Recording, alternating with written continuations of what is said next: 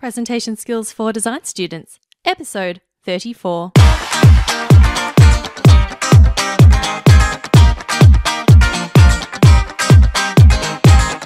Are you a design student or graduate who wants to succeed in the professional world? If so, keep listening. You are about to discover how to get noticed, land your dream job, and have a crazily successful career. It's all about being able to speak, present, and communicate like a boss. So let's get to it. Hello, design peeps, and welcome back to the podcast. I'm your host, Christina Canters, and today I am thrilled to be chatting to the very charming Nick Gray, the founder of Museum Hack, which is the coolest tour company you'll ever encounter. Today, we'll be talking about how do you get a job at a small company? Now, as the owner of a young, fun, and super innovative company, a lot of people get in touch with Nick wanting to work for him, but only a very select few actually land a job, which is really common in most small businesses, including design firms. So today, Nick and I are talking about how do you get a job at a small firm? How are small companies different to large firms? How to get your foot in the door, and the simple way to stand out from the hordes of other job applicants. You can find show notes for this episode at designdrawspeak.com/034.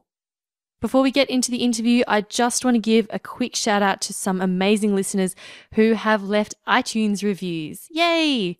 This first one is from Handette. I hope I'm saying that right. And Handette says, Christina is a very down-to-earth person who has everyone's intentions at heart. I am also an architecture student who thinks in a similar manner to her, which is very refreshing. Many of her episodes have a lot of useful information that I will use in my school career. And I just have one more here from Princess Riri from New Zealand. And Princess Riri says, I love your weekly challenges. I'm not a design student, but finding your tips on communicating have helped me on a day-to-day basis. Thanks. Thank you, Princess Riri. I really appreciate it. For everyone who leaves a review, I really appreciate all your support. It just means a lot. Okay, without further ado, let's jump into the interview with Nick Gray from Museum Hack on how to stand out, beat the competition, and land one of those elusive jobs in a small company. Nick Gray, museum hacker, entrepreneur, and all-round cool guy. Welcome to the podcast, and thank you so much for joining me. I am excited to be here. Thank you. Fair disclosure, I'm trying to make the best ever podcast. This is the first time I've ever done a podcast. I'm so excited to have you on. Yeah, first ever podcast. I have no doubt you're going to be awesome. Would you be able to share with us a bit about Museum Hack, Nick, and what led you to starting it? Yes, I will talk about that. First, I want to say I do not come from a museum background. If you heard that we do museum stuff and you immediately tuned out, I am with you. I used to hate museums. I thought that they were the most boring places in the world. I said, these paintings have nothing to do with me. My feet hurt. I don't like this place. Get me out of here. And then about 3 years ago, I had this transformative, amazing experience. This woman brought me to the Metropolitan Museum of Art that's here in New York City. It's our largest museum. And she took me there on a romantic date. Oh. It was awesome. It was our third date, and she was like showing me around, and it was late at night. And it was that experience of having someone talk to me about pieces that they were excited about. Or maybe it was just because it was a really attractive woman who was actually talking to me. But that for me was an awesome experience. It got me really excited about museums and the Metropolitan Museum of Art. I started to go back there a lot to explore. It unlocked a sense of curiosity about history and antiquities that I never had. I decided a year later for my birthday, I would become a tour guide for my friends. I started to do tours at the Met. They were first called Hack the Met. And I did these for fun and for free just because I loved it. And about a year and a half ago, I was able, or a little more than a year ago, I was able to quit my job. I now do this full time. We have about 12 employees, and we lead renegade tours at museums across the world. Actually, we're just in New York now, but I wanted to make us sound bigger than we were.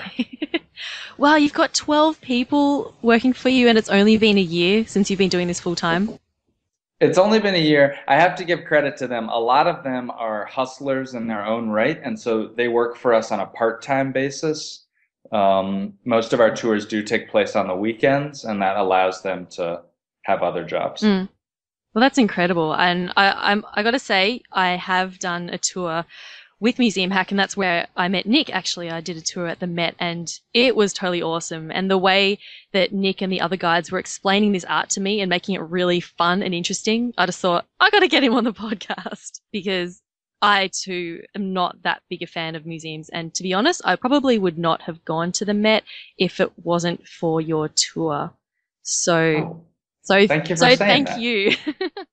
You are our target audience. There's a lot of people that I meet who say, "Oh, I love museums. I go there all the time."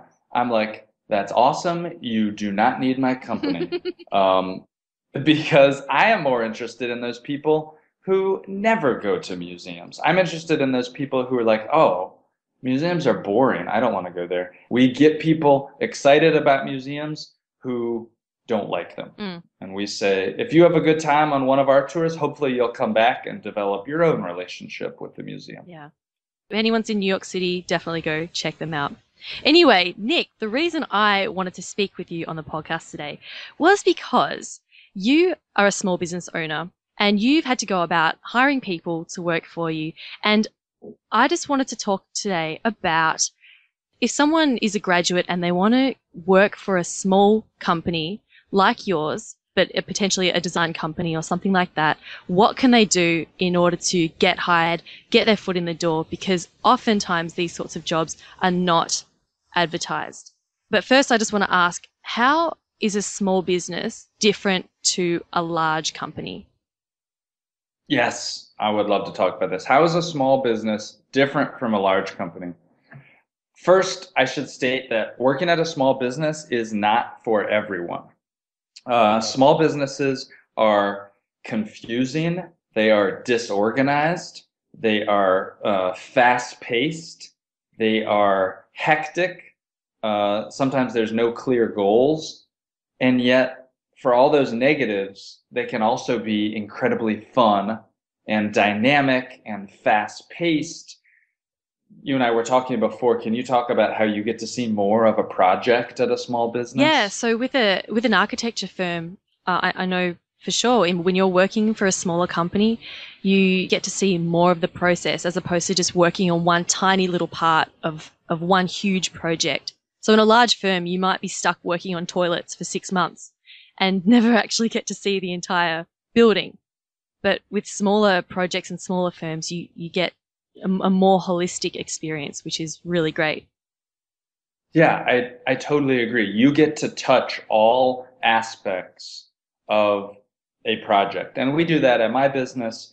It can involve someone like a museum educator who we hire to do a tour, and they're used to just being handed a script and say, okay, now go work on this script in these galleries. We don't even say that. We say, look, here is your goal. Make people have fun in the museum. Now you develop everything. Build your route, build the pieces. Our tour guides are amazing and they do so much for us. We just kind of set a little bit of the framework.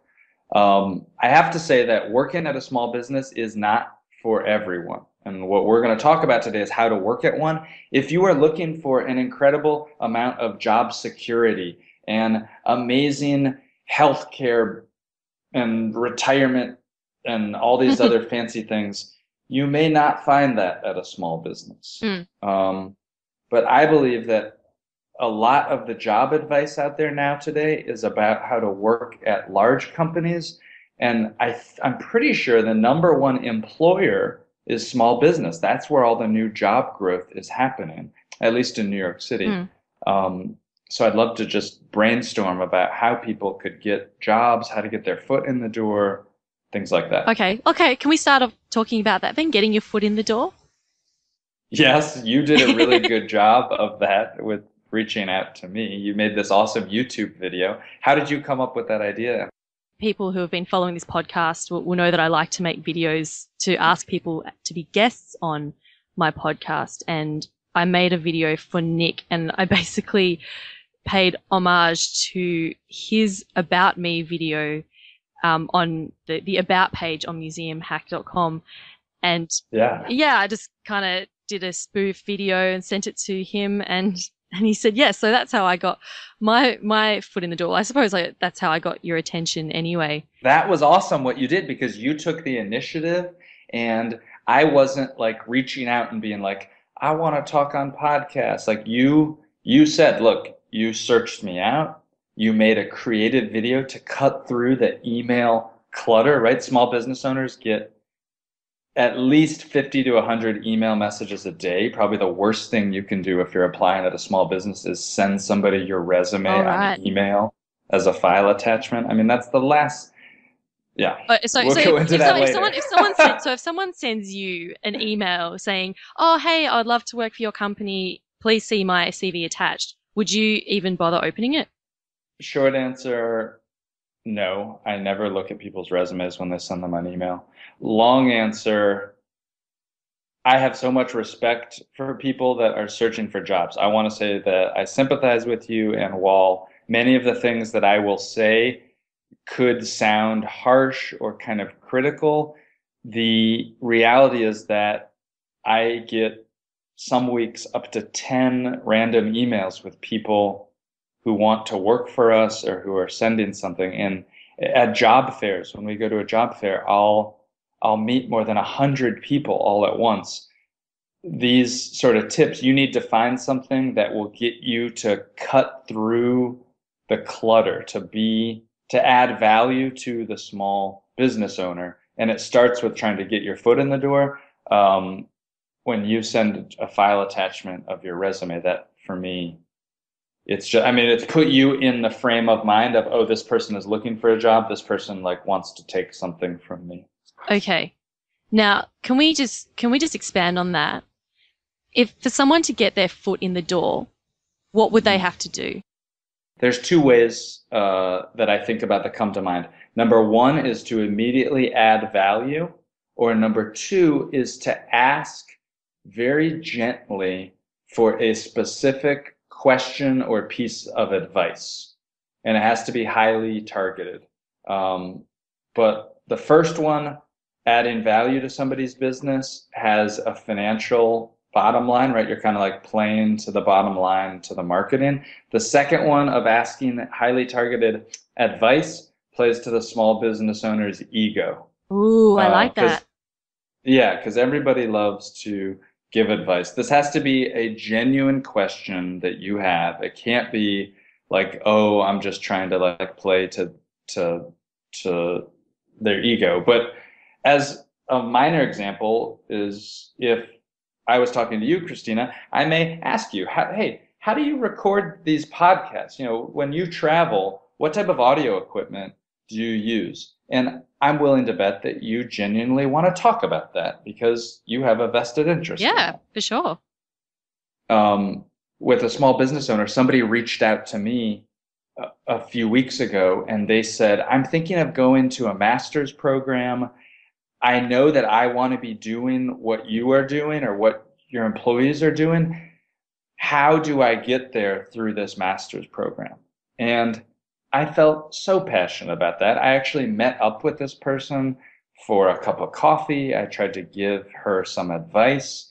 That is something that I usually never do. That if someone were to just reach out to me, like, hey, I want to work for you, can we meet up for coffee?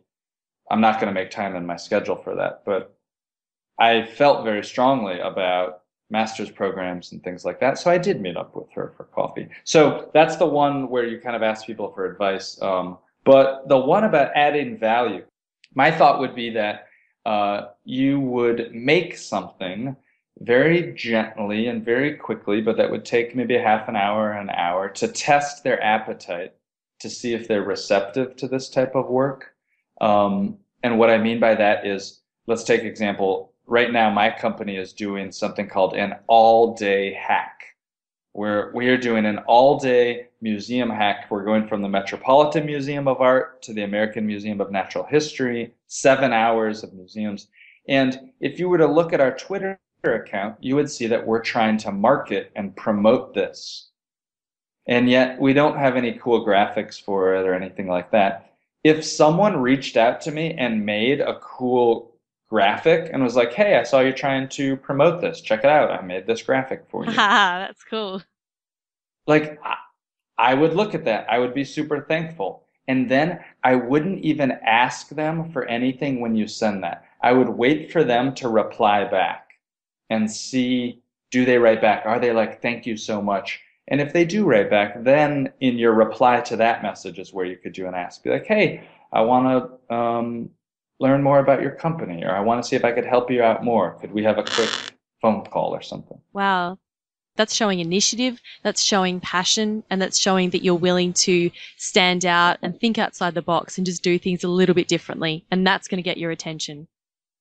Yeah, there's been, I know in the design community, and you may be able to speak about this more than I can, but I think there's been a backlash against spec work. And maybe this is just like in the graphic design community, or there's another term, but spec work is the idea that when a company puts out a pitch or a bid, they want you to do free work for them. And there's been this huge backlash where people say, no spec work, it is unethical. And yet what I'm saying is, like, flip the script a little bit. Do a little bit of spec work when people aren't even asking for it. Yes. And that's the foot in the door that you're looking for, because a lot of these jobs that you'll be looking for with small business owners are not even posted. They're not being posted online. The job that you want possibly doesn't even exist yet. I really like this point that you make, Nick, and I would like everyone to really think about this and really let that sink in. Okay, small companies are not going to be advertising. It's often when someone comes up or they find someone who is really good, then they think, yeah, maybe we do need someone. Maybe we could use this person. I actually have an example of this when I went to London when I was doing my work experience year as part of my architecture course, and I came across an architecture firm that was advertising for a secretary. And I thought, oh, well, I can do secretary work and then, we'll see what happens. So I walked in there, I got an interview on the spot, and I was hired the next day as their secretary. And after 2 weeks, I said to them, look, I really need to be doing architecture work. It's part of my degree. If you can't offer me architecture work, I'm going to have to look somewhere else. And they said, oh, well, you know what? We could actually do with some architecture help. So why don't you work and do some architecture work, and we'll just hire a new secretary. And they didn't advertise for that job. They weren't even thinking about it. And it's only because I happened to be there and asked for it, and they gave it to me. So that's another way of getting your foot in the door. That is awesome. Nice work. You did the old bait and switch secretary to full-time job position. Yeah. I think that's a great thing, is it's this idea of being willing to start out and say, look, I just want to help you out, and let me just prove to you that I'm a good worker. I will say that you have to be careful about this, because what you did, Christina, was you went into this saying, I am willing to do secretary work. You maybe didn't start out saying, hey, I'm doing this, but I hate secretary work, right? No, I didn't tell them that I was intending on doing architecture work eventually. I just said, no, look, I'm happy to apply for the job as a secretary. It just happens to be in an architecture firm. Right. Can we talk about how people can really impress you as a small business owner? Because I know you've probably gone to lots of networking events and job fairs and things like that. What really impresses you as a small business owner that would make you go, I want to get to know this person more, or even I want to hire this person? Okay, that's a really good question. What would it take to really impress me? I think that you have to realize, especially when someone has posted for a job that they are hiring for, you are competing against sometimes hundreds of other people. At least if you're in a major metropolitan city, you're competing with so many people. for me to say, oh, this person's really interested. I give you an example. I went to a job fair a few months ago, and we were meeting a bunch of students who were either current students or they had just graduated in the design field. And I saw over 100 students over a couple of hours, and everybody had their resume, and everybody came up to me saying, I want a job like this. I need a job like this. I'm looking for a job like this. And not a single person asked me, what can I help you with? Or Wow. what do you need? Yeah, Not a nobody single nobody person. asked me. Not a single person. Everybody came to me saying, I want, I need, I'm good at this. And I can respect that on a one-on-one basis, but if I'm seeing 100 people, it becomes a broken record of people that are asking me for things, and it becomes a liability to me. Versus if someone would have come up to me and said, what do you need help with? Like, forget what are you hiring Mm. for, forget what are your current job openings. You're trying to get them off of the script a little bit to say, like, where is your pain point? Mm. And this is real talk. I mean, you may not have the skills that somebody needs, right? For my pain point right now, and this is just sharing with you, my pain point largely lies on the sales side.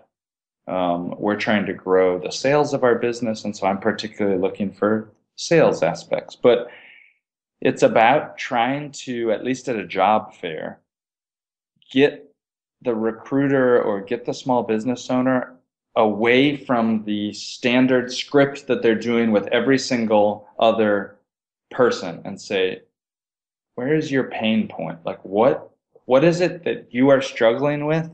And do I have anything in there that could help? Because as you maybe found, the pain point at the architectural firm was they needed a receptionist. That's where the pain point started.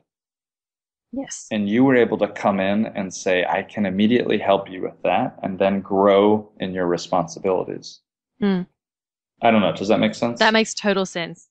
And imagine that if you could be the one person out of hundreds of people who actually ask that, I mean, that's instantly going to make you more memorable.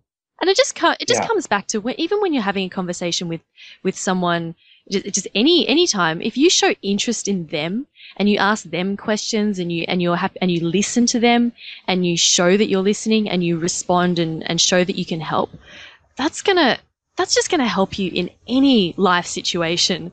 So, this is so you can practice this when you're talking to people, just at parties, at other networking events, with your family, just anyone.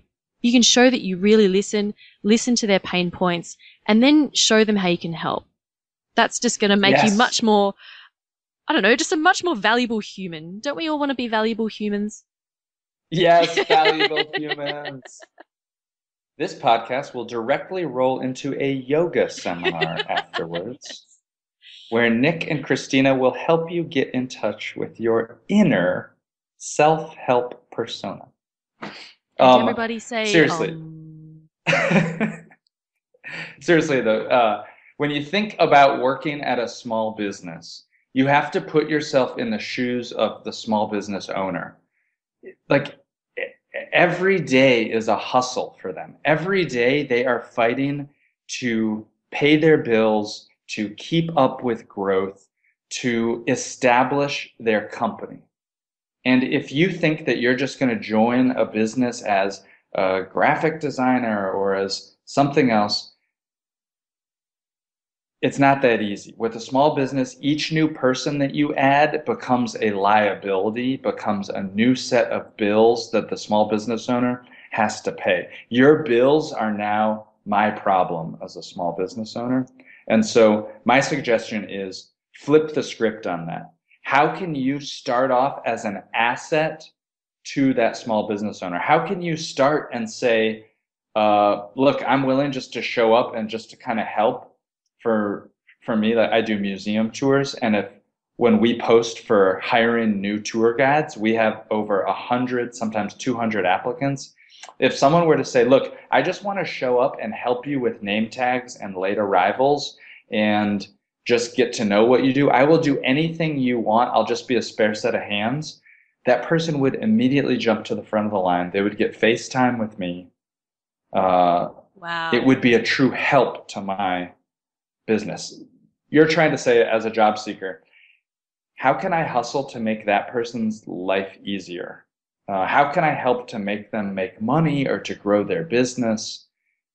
You'll get to doing the stuff that you've been going to school for eventually, but be willing to answer the phones to get your foot in the door. That is perfect advice. Before we wrap up this podcast, do you have any little tips or last tips for people? What can people implement right now that is going to help them with this hustle, with this approaching people and getting their foot in the door? I would say that you should first identify small businesses that seem fun and that seem like they're growing, that you wouldn't mind giving some free time to get your foot in the door to. First, identify those, make a list of a couple of those. And then I would say second, spend about an hour or two each and make a cool graphic or make something for them. And or a video. Or an awesome video. And then I would say tweet it at them or somehow get it to them. Send it to them. You can do the email if they don't use email, but hopefully they use Twitter and just kind of tweet them something cool. Do something once you've identified your list of companies to add value to their business, and do not be shy. Do not worry that, oh, this isn't perfect. Literally, if someone were to scribble down on a napkin, museums are fucking awesome, and tweet it at me, I would probably retweet that because that is awesome. Very cool. All right. So it doesn't have to be complicated. It can be very simple. It just takes a little bit of creativity and thinking outside the box, which I know you have in you. Everyone listening, I know you have it. So you can do it. You can do it during the ad breaks of your next TV show that you watch. Yes. Minor caveat I just want to say. I hope that I don't leave my very first podcast by saying, Nick Gray did a podcast and he told recent grads to write swear words on napkins. Well, what's wrong with that? The advice that I'm trying to do is just to say, look, you need to, one, feel the pain of a small business owner, two, try to figure out how to make their life better and easier, because if you can start doing that, it's the foot in the door to creating your dream job there. And three, how do you cut through the noise? What are little hacks that you can do to get you to stand out? And I believe that the way to do that is to immediately add value to them instead of trying to take value by saying, will you hire me? Perfect. Okay, Nick. Well, for all the people who are now about to get out a napkin and scribble profanities on it, where can they tweet that to? Where can they tweet? My business is called Museum Hack. You can find us on the internet at museumhack.com. I kindly request that you not tweet too many profanities at us. I love to tweet back to people. So if you have any specific small business owner job questions, or you're trying to make, how do I reach out to this company? Tweet at me. I'm happy to write back and give you 140 characters or less answer. And I really wish you the best. There are so many new minds and new ideas from recent graduates are the lifeblood of businesses. And you have so much to offer. You just got to get started. Yep. That's brilliant. Nick Gray, it's been an absolute pleasure having you on the podcast. Thank you so much for sharing all your wonderful stories and advice with us, and all the best with Museum Hack. I can just see it going gangbusters all over the world and just exploding. Thank you so much. I'm excited. Thanks for having our podcast. Here's to museums. This is my very first one. If you are listening to this, please be gentle. Thank you very much. Keep listening for the yoga that comes immediately after this. Or maybe not.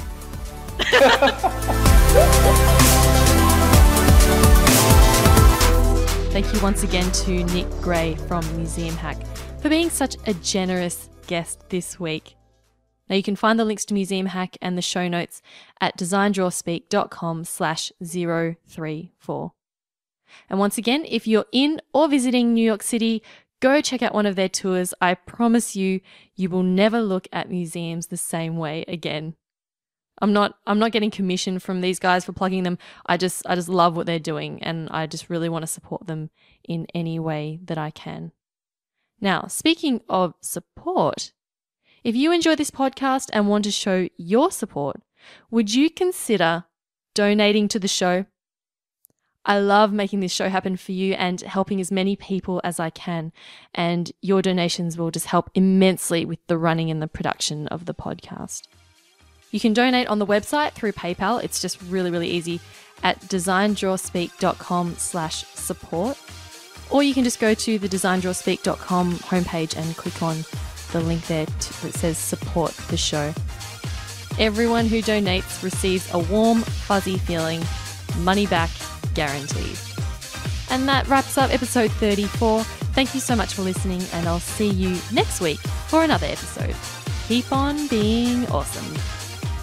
My name's Christina Canters, and this has been Presentation Skills for Design Students, helping you become a confident, creative communicator.